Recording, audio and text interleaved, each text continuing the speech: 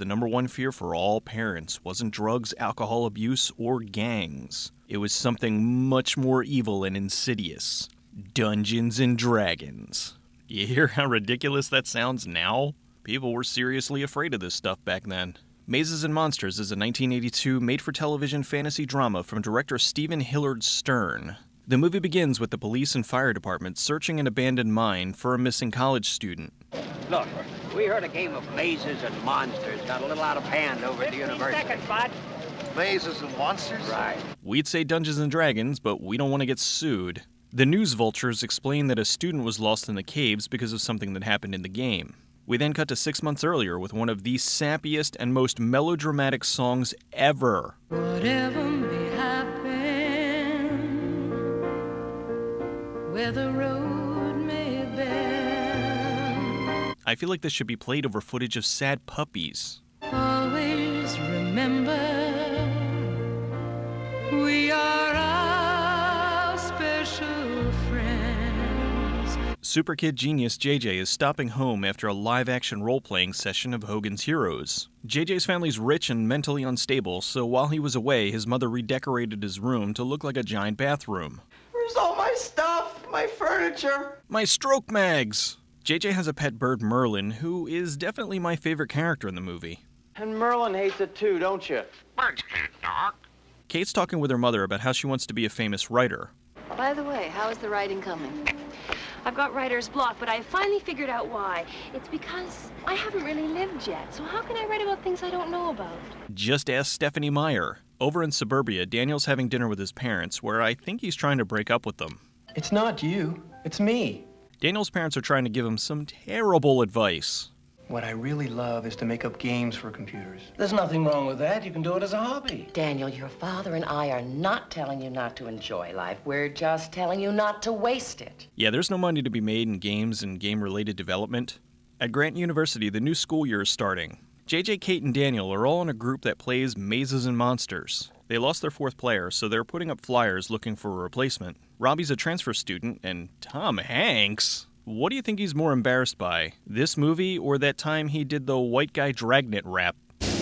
Well, I'm here tonight to rap about your rights, cause right now you're in trouble. You don't have to say nothing at all, y'all got 2 calls and you better make them on the double.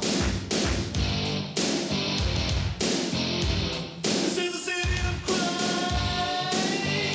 crime. Robbie's parents drop him off at Grant. JJ's sitting in the cafeteria hoping someone sees his flyer. Robbie's reading the flyer, and immediately JJ strikes. JJ asks Robbie to join the group, but he declines. Maybe he'd have better luck if he wasn't dressed up like an aviator from the 1940s. He then invites him to a party he's having that evening. These college parties are a lot different than the ones that I used to go to. I'm sensing a theme here. JJ is wacky hat guy. Robbie runs into Kate, and this could be the first recorded case of a girl picking up a guy because he plays a role-playing game. I played a game called Mazes and Monsters a little too much. You're kidding. What level? Ninth level. So am I. Kate introduces Robbie to Daniel in the group and convinces him to join them. Look at how much they make this sound like drugs. Hey, you gonna play with us? Well, no, I can't. My folks. Hey, we're not fanatics. Well, how often do you play? Oh, a couple times a week. Thanks. Come on, No, Robbie. and if you don't like it, if it's too much, you can always quit. Also, it's very subtle, but check this out. Dungeons and Dragons is bad, but underage drinking is okay. The next night, the group starts their first campaign together. Gallstaff, you have entered the door to the north. You are now by yourself, standing in a dark room. The pungent stench of mildew emanates from the wet dungeon walls. Where are the Cheetos? Daniel's playing the Dungeon Master, and the rest of the group introduce their characters. I am Pardieu, a holy man. In reaching the 9th level, I have acquired many magic spells and charms, the greatest of which is the graven eye of Timur. But I also have a sword, which I only use should my magic fail me.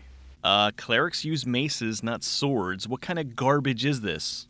Robbie sees Kate in the library. Oh, maybe this giant pile of books will hide my boner. He sits next to her, and since the theme music starts playing and it fades to a montage, it must mean they're falling in love. Robbie tells Kate about how 3 years ago his brother ran away to New York and the family never heard from him again. JJ goes to talk to Kate to find out if she wants to play later, and is shocked to see Robbie in her room. Not for nothing, kid, but if you're bummed out about not having a girlfriend, You might want to ditch the stupid hat gimmick. JJ tells Merlin he's going to go kill himself in Pequod Caverns nearby. JJ heads into the caverns and decides that instead of killing himself, he's going to convince the group to live-action roleplay there. The next night when they're playing the game, JJ purposely kills his character. Freelick jumps into the pit to gather the treasure. How much does Freelick get? It's a trap. No. The pit is filled with sharp, gem-encrusted spikes. Freelick, the fanatic of Glossamere, is impaled and dies. He doesn't even get a saving throw? JJ, get out of here! You're dead! You don't exist anymore! Now that JJ's character's dead, he convinces the group to start a new game that he'll run in the Pequod Caverns. JJ bribes one of the guys in the science lab to get a skeleton. Didn't he just say... We'll have to keep it absolutely secret. And now, after a tiny bit of prodding... I'm inventing the ultimate game of mazes and monsters. Pequod Caverns. Kid can't even keep his own secrets. They head out in costume to Pequod Caverns. JJ hides to be the disembodied voice of the Dungeon Master. They run into the skeleton that gives them a clue. In a brilliant move, they all separate. All alone, Robbie runs into a lizard man and proceeds to lose his mind. The group rushes to find him and sees that nothing was attacking him, it was all in his head. They leave the cave loving the game, all except for Robbie, who starts to lose it. And in case we weren't sure of this, Kate rams the point home. The most frightening monsters are the ones that exist in our minds. That night, Robbie has a nightmare about the Great Hall, which appears to be a guy standing at the other end of a storm drain. You must be holy in all your life. You must be pious, humble, celibate. But come on, really? I like having sex. The next day, Robbie breaks up with Kate. Now that Kate's single and vulnerable, Daniel moves in. Robbie's continuing to have dreams of the Great Hall, and now he's making a map that mentions the two towers. Kate sees Daniel's bike outside the cave, so she goes in looking for him, but gets lost. Daniel hears her and comes to her rescue. Daniel tells Kate he was cheating by looking in the caves to find where JJ hid the treasure. He then uses the smoothest geek pickup line I've ever heard. You know, I was always like Mr. Spock from Star Trek. I thought I had no feelings like a Vulcan. I never thought I could fall in love. JJ's throwing a Halloween party and... Wait, now he's not wearing a hat? On the one night it would actually make sense? That night Robbie goes completely off the deep end. Daniel goes looking for Robbie and sees that he's gone. He tells the others and they call his parents looking for him. They search his room and find the map he made. You think he might have been reading Lord of the Rings? Worried that Robbie got hurt in the caverns, they go looking for him. After that, they go to the police station where the boom mic is to tell them Robbie's missing, and they think he might be in the Pequod Caverns. Detective Martini goes to talk to JJ. I like how immediately the game is portrayed as evil. Like mazes and monsters? You mean the game? Yes, Robbie was getting peculiar. It was like the game was becoming his whole life, and sometimes he was more interested in it than me. One of the players Robbie played with got carried away and killed him. Well, that's kind of far out. Mazes and monsters is a far-out game. He then interrogates Daniel and asks all the important questions. Robbie a doper? JJ suggests they give the cops the map. I don't think Daniel understands the meaning of the word hid. We could give my map of the caverns to the cops. What map? I thought you said you hid everything. And we're back to the beginning of the movie. Or the beginning of... Police squad, in color. The police search the caverns, but they don't find anything. Kate starts to piece together what happened to Robbie. Boom mic. It's okay, Robbie just went to New York to see Slayer. So he walked all the way to New York? Robbie gets attacked by some muggers.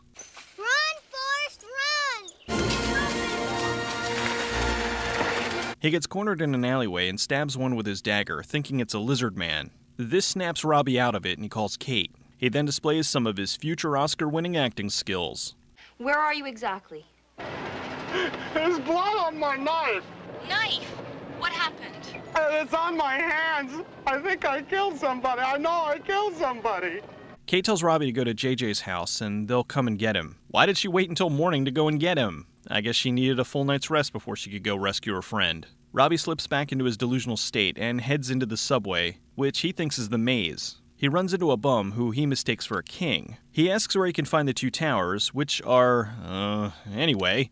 The group stops at JJ's place to find that Robbie never made it there. They finally figured out where they have to go. Oh, where's my brain? The two towers are the Twin Towers, the World Trade Center. They search all over the World Trade Center looking for him. 7 days a week now.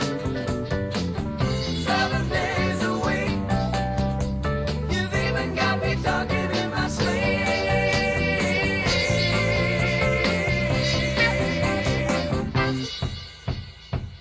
7 days a week. They find him on the roof right before he can jump off. I am the maze controller. Maze control? Yes. And I have absolute authority in this game. Game? Game. Ooh, that's deep. 3 months later, the group's headed to Robbie's house to visit him, since he dropped out of college. They go to see him, but he's still stuck in his character. The group then decides to go on one last adventure with their friend. And so, we played the game again, for one last time. It didn't matter that there were no maps, or dice, or no monsters. Pardieu saw the monsters. We did not. We saw nothing but the death of hope, and the loss of our friend. And so we played the game until the sun began to set, and all the monsters were dead. And that's depressing. The movie was shot in 1982 for airing on the CBS network. It was based off the novel of the same name by Rona Jaffe, which was loosely based on the disappearance of James Dallas Egbert III. Egbert was a child prodigy that was already in college, even though he was only 16. He tried numerous times to kill himself, and one day, after running away from school, he succeeded. A private investigator was hired to look into this, and even though he did play D&D, the investigator came to the conclusion that the real reason he killed himself was the combination of the fact that he was under an incredible amount of pressure from his family. He was also a drug addict and a closet homosexual. He knew his parents wouldn't approve of this, so he ended his life. The investigator, William Deere, didn't release any of this information to the public until years later in the book, The Dungeon Master. Unfortunately, since there was already a full-on witch hunt in progress, the blame came down on the game. It was accused of leading kids into Satanism, witchcraft, and even suicide. Religious zealots, armed with nothing but misinformation and false facts, rallied against this evil game and told anyone who would listen. Bink Pulling was a kid with severe mental issues that killed himself in 1982. While investigating, the police found he had several D&D books, and even though there was no link between the books and his death, his mother still blamed the game. She started the group bad, bothered about Dungeons & Dragons, in an attempt to rid the world of the game. Since he had played the game at school, she sued the principal, and later TSR, the game's publisher. Both cases were thrown out of court. Even still, the damage was done. When Mazes and Monsters was released on television, it wasn't viewed so much as one kid's battle with mental issues that manifested itself in schizophrenia, but more about the evils of what is essentially a board game. In 1984, a publication was released called Dark Dungeons. They showed how the evils of this game could drive someone to suicide, and how it's not really a game, but a recruitment tool for devil worshippers. In the end, the only salvation is to give yourself to God and burn those awful books, which a lot of parents did. This looks hilarious now, and it is, but back then, people took this seriously. According to this, at the 8th level, Debbie's brought into a coven and taught real spells. Real spells that work. Where do I have to go to learn how to cast spells? I want to cast Magic Missile. Considering the writer doesn't even know the difference between a wizard and a cleric, I can't see how anyone would be taking this too seriously. To show how far we've come, a group of independent filmmakers are doing a spoof adaptation that should be out this summer, and it looks pretty fantastic. This is a joint effort from the group that did the Gamers movies, so it should be all kinds of awesome. Religion loves to make everything evil. Even something like Pokemon, they twist and make it look like it's a gateway into devil worship. So Pokemon is a game that teaches children how to enter into the world of witchcraft, how to cast spells, how to use psychic phenomena, how to put to work supernatural powers against their enemies, how to fantasy role play. Pokemon world is a world of the demonic, of the satanic. But while you might not take it quite seriously, I assure you that demons take it quite seriously. Satan takes it quite seriously. Do you remember the Dungeons & Dragons game of the 80s where children, young people even ended up killing themselves because it was a role-playing game? Our kids are going out in gangs on the streets and they're so used to killing each other in their fantasy games and on their video screens and blowing each other away and blowing each other up. In 1983, another slight against Dungeons & Dragons was a movie called Skullduggery. In the movie, a group of kids get together to play a variation of D&D, and one of them is cursed by the devil, which turns him into a serial killer. While Mazes and Monsters is funny, but turns a little sad towards the end, Skullduggery is hilarious. In an odd connection, Wendy Crewson, who played Kate, was also one of the characters in Skullduggery. In a clear case of trying to mislead audiences, here's the original VHS cover for the movie. Years later, when Tom Hanks was a huge star, they re-released it on DVD with a cover that made it look like it was more of a recent film, since they used a picture of an older Tom Hanks. Mazes and Monsters is a bizarre film. It's a time capsule of just how ignorant people were in regards to Dungeons & Dragons and role-playing games in general back then. Now with all kinds of games being mainstream, and things like the Harry Potter books flying off the shelves, Dungeons & Dragons isn't even remotely considered dangerous anymore. It's crazy to think of just how scared people were of this. About the worst thing D&D can do to you is make you have an active imagination, and possibly a larger pant size.